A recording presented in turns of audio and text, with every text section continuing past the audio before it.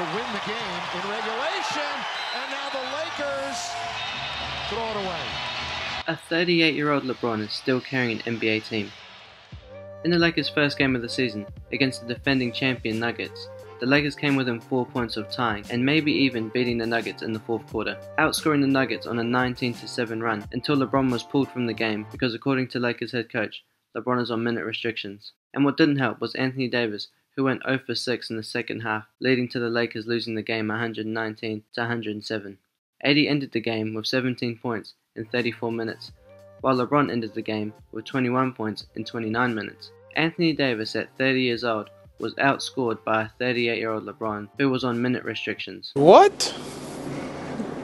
Bro, what are you talking about, man? So it looks like again LeBron has the weight of the Lakers on him, and has to carry them to the end, or at least as far as his body will let him. The thing is, LeBron brought in AD to become the main guy, and to score the points, to play defense, to carry him to the finals, and LeBron could take a back seat and play his game, but it hasn't worked out that way. LeBron has outscored AD for the past 2 seasons, and AD has been injured more than LeBron through his seasons with the Lakers, even though LeBron has more wear and tear on his body than Anthony Davis. And if AD wants to pass the blame to his teammates, he could. LeBron outscored all his Laker teammates in the first game, and scored the second most points in the Lakers' second game.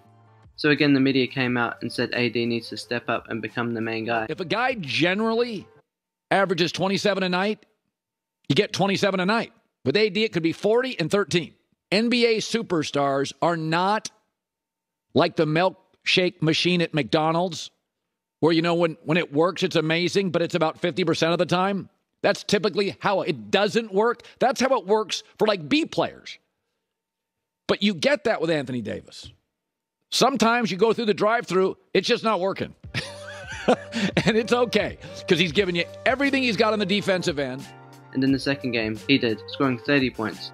But when the Lakers needed to win, the ball didn't end up with AD or with Austin Reeves. It was LeBron who went and won the Lakers the game. 5 from 3.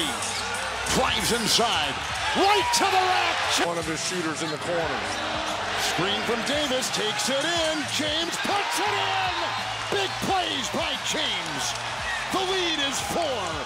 10 in the fourth. 21 in the game. In the Lakers' third game, in a loss to the Kings, AD scored 30 again and had 16 rebounds and a good defensive night. But LeBron was right there with him with 27 points, 15 rebounds and 8 assists. It was the rest of the Lakers who let down LeBron, all shooting well below 50%, with LeBron being the only Lakers starter to shoot above 50%. Somehow in each game, LeBron is still showing he's the most effective player on the Lakers. Last 8. Prince is wide open by Fox, who's 1 away from elimination. Gabe Vincent to take the lead back. D'Angelo for the lead.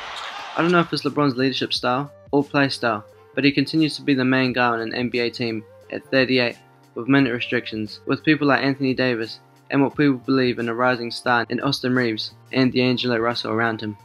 LeBron is still the guy to score all the points, to get the ball as the clock runs down to win the game. And maybe we'll see LeBron's Laker teammates perform for 10 games out of the 82 games, and for a week we'll believe that someone has overtaken LeBron as the Lakers leader, but by the end of the season we'll be talking about how LeBron carried the Lakers to the playoffs.